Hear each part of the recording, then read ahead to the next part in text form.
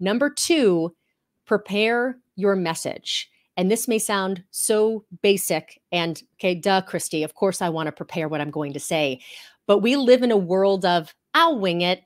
And winging it leads to bad things most of the time, especially if you are working in a time constraint, which video often has. There's a time limit on this podcast. There's a time limit for the video you're making on Instagram. You start to get derailed by the details. You think you know the message, but then you tell the story over here. And oh, by the way, I want to talk about that.